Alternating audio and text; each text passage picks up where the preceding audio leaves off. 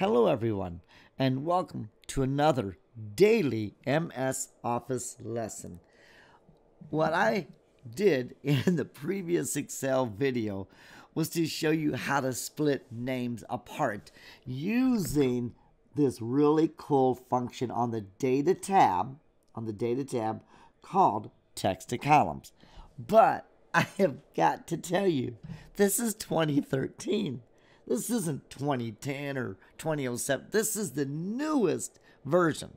And I have got to show you that they have made updates like you would not believe. This is going to make you so ecstatic that you're going to go out and probably treat yourself at a restaurant or whatever, because it is easier than text to columns. It is far easier, and I am telling you, are going to be so ecstatic.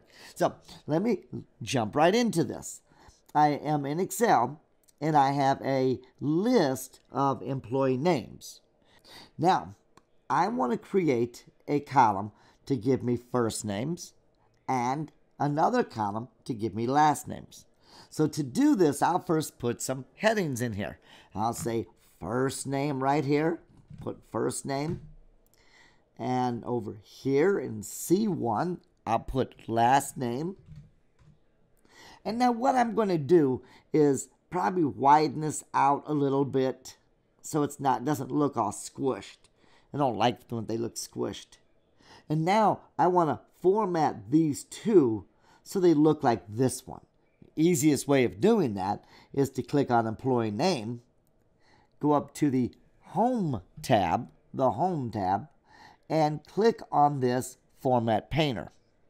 So I single click on it, and notice your mouse now is a little paintbrush. And I'm going to come up to first name and click and drag to last name. And you'll notice that first name and last name now look like employee name.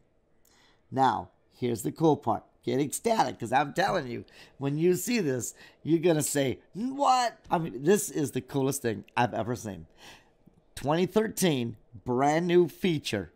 It is called Flash Fill. To show you what it does, I noticed the first name in the first employee is Phil. I am in B2, and I'm going to type his name. Phil. And I'm going to hit enter. And the second one is Wilbur. I'm going to type in, and you're thinking, no, Bob, this is not easier. All you're doing is typing the names, Phil and Wilbur and Marion. No. I am not going to type all the names. Stay with me. Watch the screen, because it's going to get you excited. The next name is Wilbur. I am going to type it in. Whoa, stop there. Look what happened.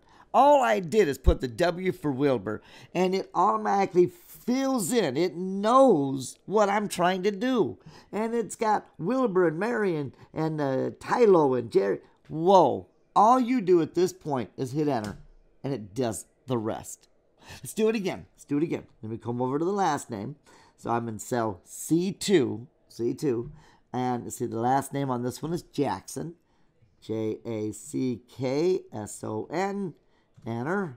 And the last name for the second employee is Jennings.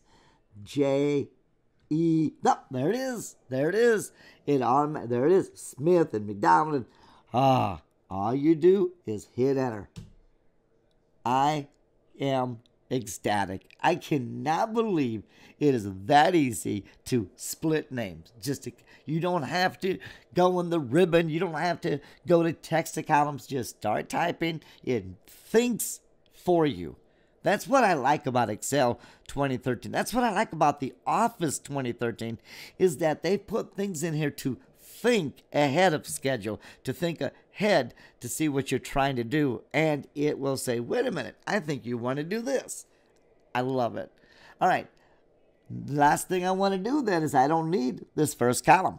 So I put my mouse on the letter A, left click to select the column, right click on that letter A, and then finally at the very bottom, I'm going to choose to delete this entire column. So I left click on delete. I'm just going to click on A1, and I am done. Again, thank you for watching this video. Please thumbs up if you like it. Comment down at the bottom if this has been helpful. And subscribe, and more will come your way. Again, thank you, and take care.